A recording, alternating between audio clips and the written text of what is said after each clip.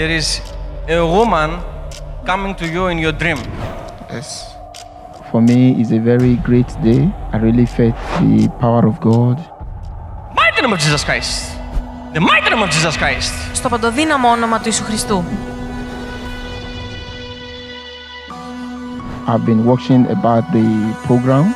I never believed it because my mindset always tell me that maybe before the prayer line, the people we normally go to meet the pastor before the pastor will not come and just tell them about their problem. It was like a shock to me. I never knew the pastor would just know what I'm really passing through. There is a woman coming to you in your dream. Yes. I'm dreaming concerning making love in the dream. So when the pastor told me about it, I was really grieved in my heart and I was shocked. So, but glory be to God that now I have really believed it now. I've really seen it. I never tell the pastor, I've never seen the pastor before. My first time to come to this place, and I believe it's a testimony. Before the man of God came to me, my heart was just beating and I felt the power of God, and I felt that something left me. I remember that he told me that, you know what I'm disconnecting you from? There is a woman coming to you in your dream. yes, Coming to make love to you in the dream. And before you know it, you are wet. and that is true.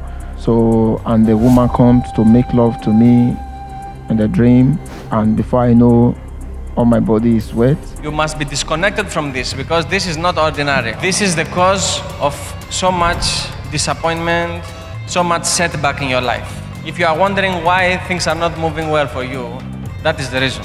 I've been trying to do my driving license, and I've failed this driving license for 7 times now, and I've not been able to get my driving license. So all this pain in the back, this is minor. I want you to be free from spiritual wife that come to you to make love to you in your dream, causing you setback, causing you disappointment. I'm set free for many people that does not believe in it, that are doubting. I must tell them that it's real.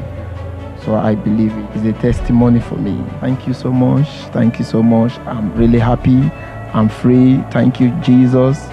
Thank you for what you have done in my life today. In fact, my parents, my mother, they are so happy for me. Thank you, Jesus.